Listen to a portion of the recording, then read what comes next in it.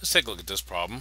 First off, I can take the t plus 3 to the third power and rewrite it as t plus 3 times t plus 3 times t plus 3. There is something called the chain rule, but this section hasn't covered that yet. Because obviously this is not a good technique if that's 100 power. Okay, we're going to FOIL this last part. T times t is t squared, t times 3 is 3t, 3 times t is 3t, 3 times 3 is 9, dt.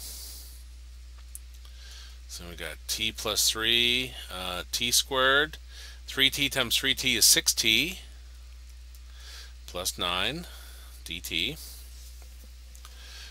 Now if I multiply these together, t times t squared is t to the third, t times 6t is 6t squared,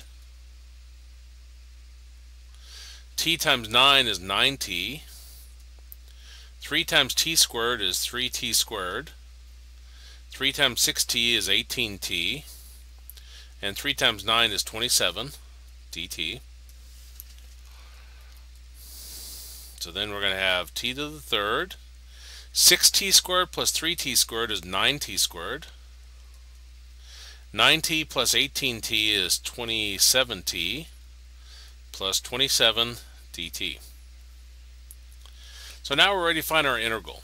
This is t to a power, so we add 1 to our power, divide by our new power.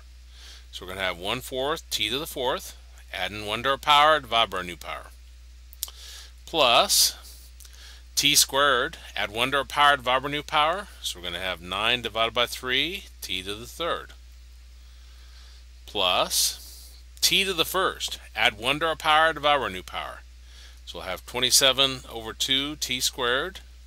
If you just have a number, you just add a t onto it, so that's 27t plus c, and we got 1/4 t to the fourth plus 9 divided by 3 is 3t to the third, plus 27 halves t squared plus 27t plus c.